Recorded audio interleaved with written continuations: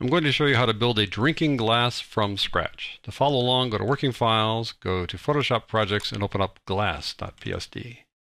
We're going to make a glass that looks something like this. Let's make a new document, File, New.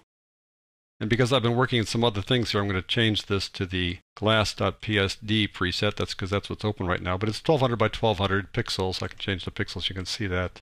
You don't have to do it this way. This is just the way I've set it up. Click OK. We have this blank slate here. I want to start off by making a ring that's going to be the cylinder, that's going to be the outside of the glass. So I go over to the Shape tool, select the Ellipse tool, set this to shape like that. I don't want to fill, no fill, but I do want a stroke. I want it to be white.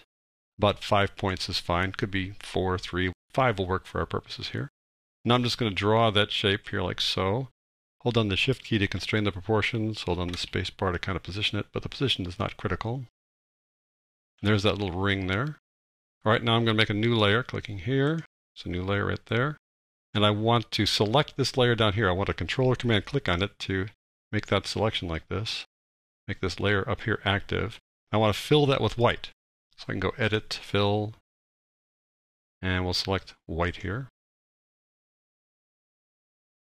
Now I'll do Control Command D to deselect that. So we have two layers here. The top one there is this solid circle, and the bottom one is this ring. Let's name these guys. The one on top is the glass base.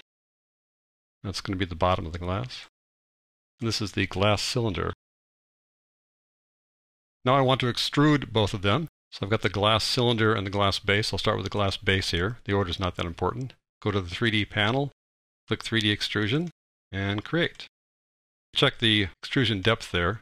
Way too big. The base is just going to be a thin thing at the bottom. So let's change this to something like 25. There we go. Let's go on down to the glass cylinder now. Click on that. Let's extrude that too. So go up to extrusion here, create.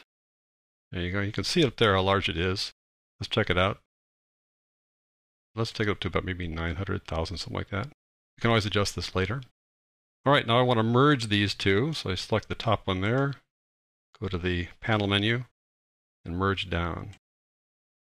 And it looks like something happened to that inner circle, but really it's just the lighting here. I'll click on the light, and we'll just rotate that down a bit. You can see, there we go. We're looking down inside the cylinder to that little base there, which is actually halfway down, which is fine. All right, let's take our light and kind of position it where we want to position it eventually. So go back, click on the light. I want to kind of have it pointing like that, so we throw a shadow down into the right eventually here. All right, now we need to tip these guys up so we can actually have the glass in a regular position with it residing here on the ground plane. So I'm going to go over here to do that. Got the cylinder and the base. I'm going to take the base first. I'm going to flip that 90 degrees. I've got that selected like that. Then we have the coordinates up here by default. So I'm going to go 90 degrees. Take X, 90, and that'll rotate it like so. It's hovering above the ground plane now. So I'm going to drop it down. It's active, so all we need to do is just go to 3D and snap the object to the ground plane. Now we need to work on the cylinder, and I'm going to do something that might be a little counterintuitive. I want to rotate it minus 90 degrees because I want the bottom, I want the back to point up. I'll explain that in a second. Over here, minus 90. There you go. And you can see the arrows are pointing down to indicate that the back here is pointing up. Let's snap that one to the ground plane too. So we go 3D, snap to the ground plane. Now if I click away for a second, we'll get the current view here, get the rotate tool and rotate that. And you can see, aha, we now have, I guess this would be classified as a cup as opposed to a glass, but there you go. Looks pretty good. We can just walk away now and be happy with what we've accomplished here, but I think maybe the cylinder is a little too big. So I'm going to go down one notch here, click on that, change the extrusion size by going to here to its properties. Maybe 995 is too much. Let's bring it down to like there. 890, 900, something like that. Now I want to taper it, and that's the reason why I flipped it upside down. When you taper something, it tapers from the back. The back now is up. So I'm going to go over here, click on that, go to Deform. I want to taper it.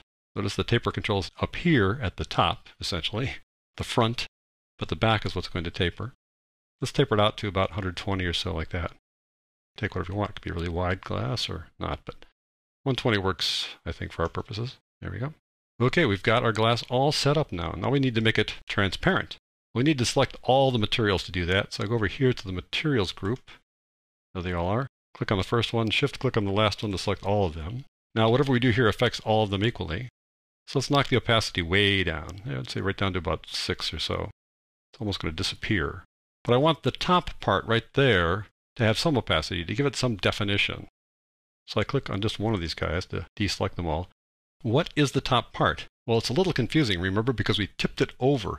The top part is actually the back. So we need to go to the back inflation for the cylinder here. Let's increase its opacity to something like, I don't know, 25, 30%, something like that.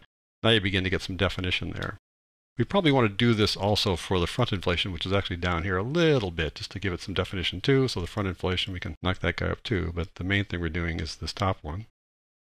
And then probably the base needs to have a little bit of opacity as well. So here's the front inflation for the base. I'll knock that up a bit too, just to give the base a little bit of definition. And, we could say we're done, right? Let's take a little bit of a render here and see how that looks. It'll take a while, so I'll fast forward. All right, there's our glass, and it looks pretty good, but it would look better if it had a background, I think. Let's just work on that. So I'm going to go down here and add a layer. New layer there. Put it below our cylinder, like so. I want to fill it up with a pattern, so I go to Edit, Fill, and we go to Pattern. And let's pick a pattern here. Scrolling down a ways here. You can pick any one you want, obviously. I've got this one already picked out here. It's just this kind of linen. It's barely discernible as a texture. It's just a slight texture. Click on that. Click OK. That fills up this thing with just a little bit of a texture. Gives our drop shadow a little more definition. Gives the glass a little more definition. That's nice. Okay. Now we go back to our layer here, make it active. I'm going to do a couple more things here. Click on this guy to get back to all the various meshes. I want a little reflection coming down here, so I go to Environment. There's the reflection. Let's bring that up a bit. 50% or so. I don't need to have an image-based light. I can turn that off. That'll simplify the rendering. If you want to give it an image-based light, that's fine. It gives it a little more definition, but we'll just turn that off for the time being to kind of simplify things. I think the opacity of the shadow is going to be a bit much at 60, so I'm going to knock it down to maybe 45, something like that. All right, let's take a look at the light now. The light's shadow needs some softness. I think we're going to have a glass that needs to be a little bit soft-looking, so we can knock it up to about 15, 20%, something like that. All right, now we've got things kind of rocking and rolling here. Let's render this one for a couple seconds. All right, I think it looks pretty good. We could, again, call it a day here, but let's give the glass a little bit of definition, just a little bit of texture. To do that, I'm going to go over and give it a texture file. Use the extrusion here. Go up to diffuse here and open this up. It already has a texture file by default, but it's empty. And we're going to fill that up. Now, with the opacity reduced, not much is going to show up here, but if I make the background black and then put some white stuff on top, that'll give it a little bit more definition and will kind of make the glass a little bit darker. So I'm going to fill it with black. I go Edit, Fill with Black. And now I'm going to put some white stuff on top of it. You can do anything you please, and eventually we're going to use a shape. But you could take, let's say, the brush tool like this. Make sure it's white, kind of smallish. Draw some strokes through it like that. Whatever your heart desires. Let's split the scene here a little bit. Window, Arrange, 2 up vertical. Click over here and see what happens. Those guys show up like that. All right. That's kind of what can be done. Let's go back over here, though, and we'll undo that work. Go back over here to the history and go back up here just to fill. Let's put a shape in there instead. So I'm going to click on the Shape tool here. Custom Shape. I've already got a shape selected, but I'll show you what I'm looking for down here. I kind of wanted something that's like a filigree. If you know what a filigree is, kind of like lace. That one struck me as filigree there, so that's the one we're going to use. I'll draw a shape here like so.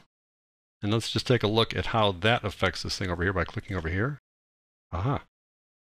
Kind of cool. We could blur it a little bit maybe, something like that. But let's just duplicate it a couple times. Go back over here, and we'll duplicate this guy. Control-Command-J. We'll jump the layer a couple of times. Take that one on top. Control-Command-T. Move it around a little bit like so. Take the next one down after we accept that one. Control-Command-T and move it down as well. And wrap it around like that, just to kind of add some filigree little designs there. Accept that. Let's take a look at how that affects our little glass. Voila, it looks pretty nice. So we'll do one final render here, then we'll probably call this a day. All right, now that is pretty good, but I can see the seam there. The black creates a seam, which is one little downside of working the black here. It doesn't quite wrap around perfectly. So we can fix this. I'll show you how to fix it. Let's just go back over here. You need to select both of the elements here, glass layer and the base layer, by holding down Control or Command.